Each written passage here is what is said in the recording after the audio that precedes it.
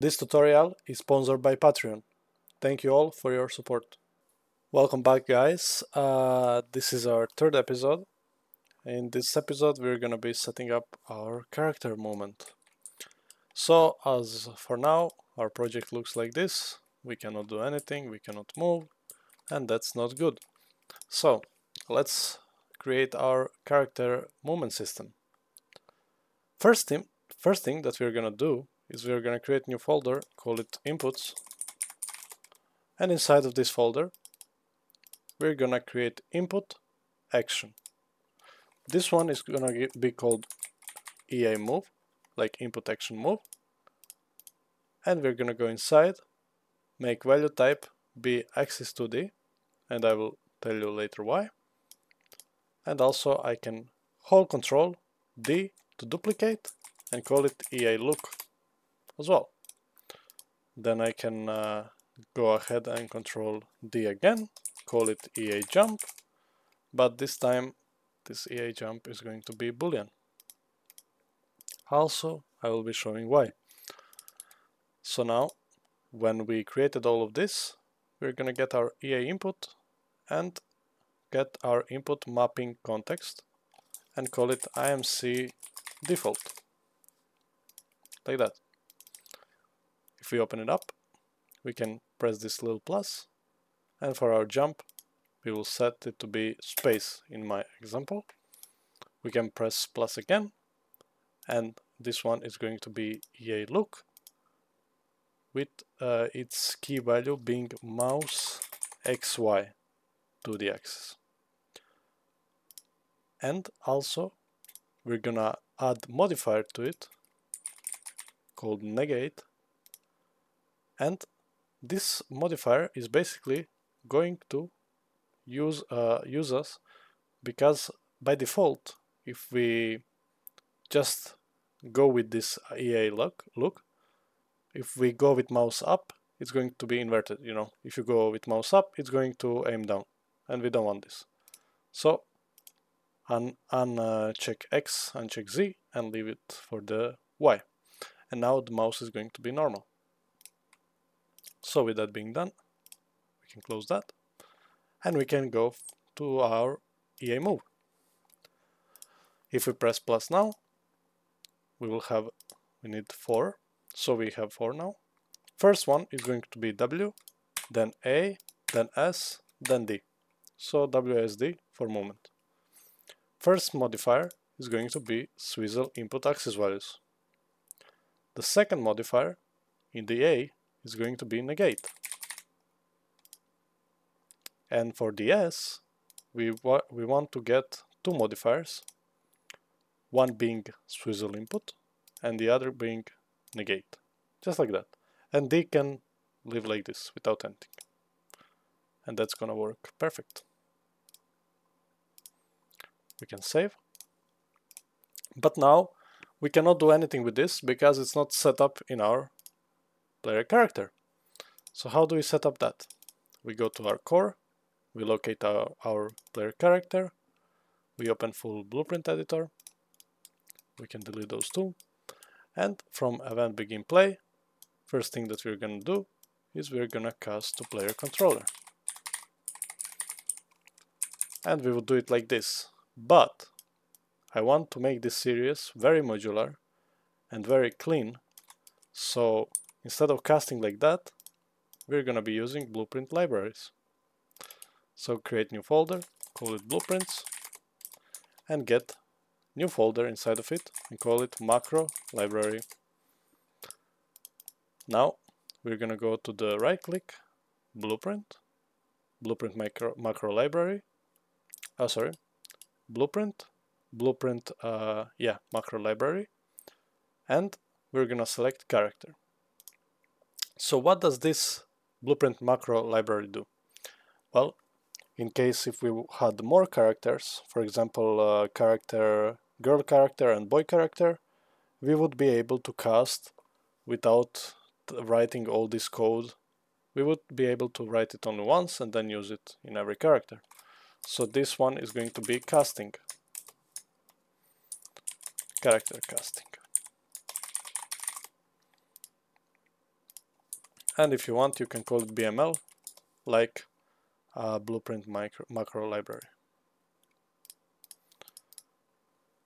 So if we open the macro library right now, we can see we have macros here, and here is going to be cast2 Apo player controller, gameplay player controller.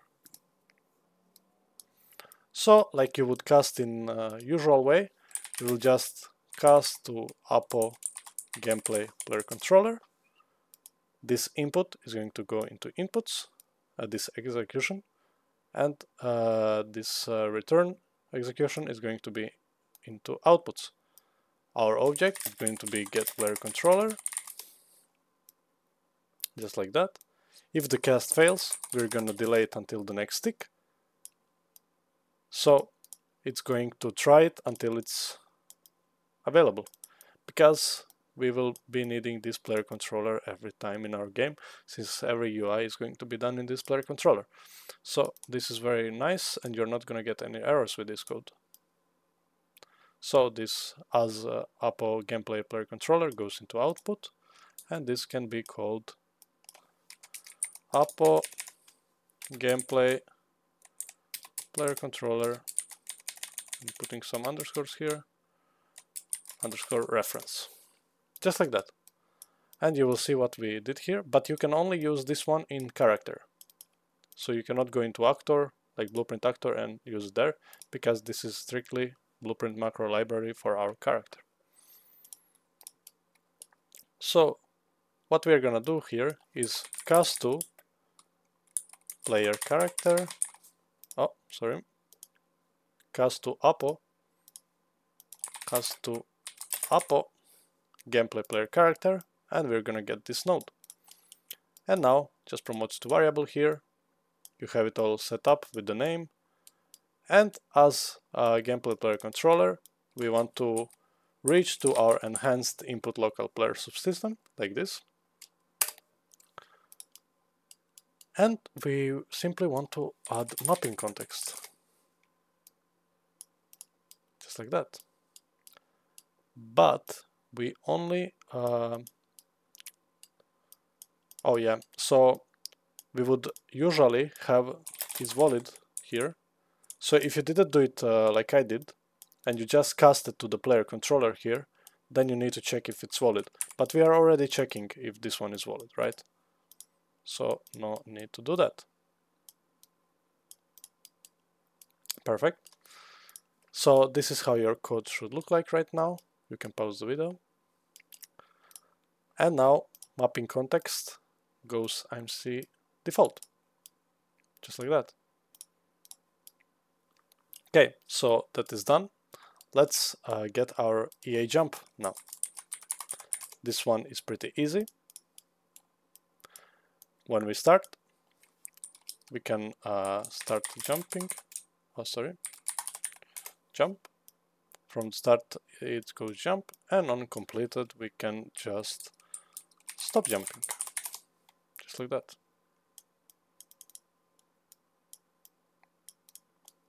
We can comment it and call it jump.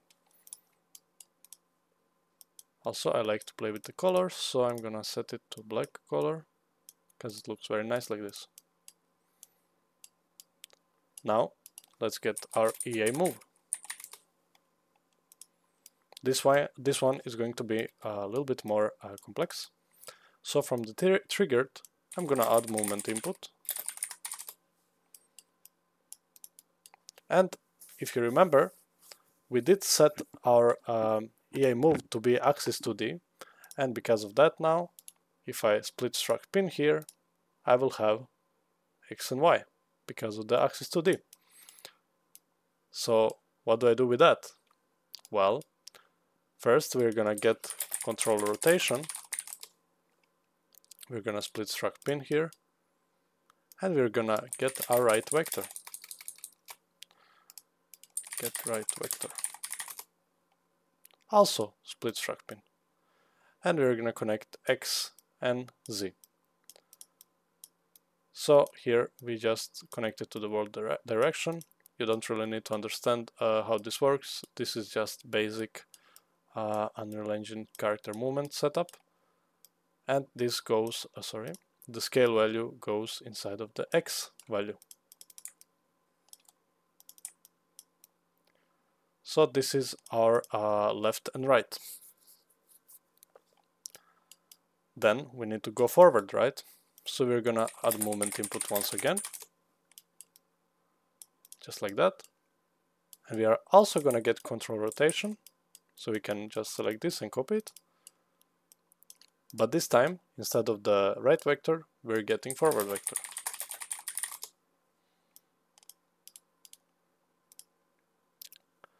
We're gonna connect X and Z here, and return value into the world direction, and the scale value is going to be our Y here.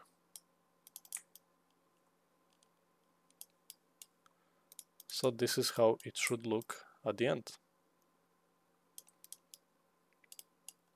Let's call it character movement.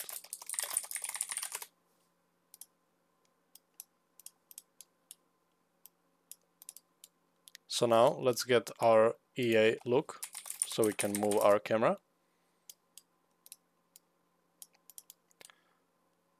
So from the triggered, we're gonna add pitch input. So add controller pitch input, and also add controller yaw input. Also, because we set the EA look to be just like the EA move, axis to D, now we can split these action values here, and we can connect pitch to X, yaw to X, and pitch to Y. And to make this cleaner, we can just make yaw first and then pitch. Great. Call this camera movement. So we have that set up. But we didn't do anything in our viewport, so we're gonna get our camera. Just press first, we're gonna get spring arm, which is basically our handle for camera, plus it's for collision purposes, so we don't go through the wall with camera. But in our case, it's going to be 0 for now, and we can bring it up like this. And now we can add some camera. We're gonna set this to 0 back again. Set this to 0 first. That was my mistake. And then add camera to it. And now this spinning arm can go up with camera, right?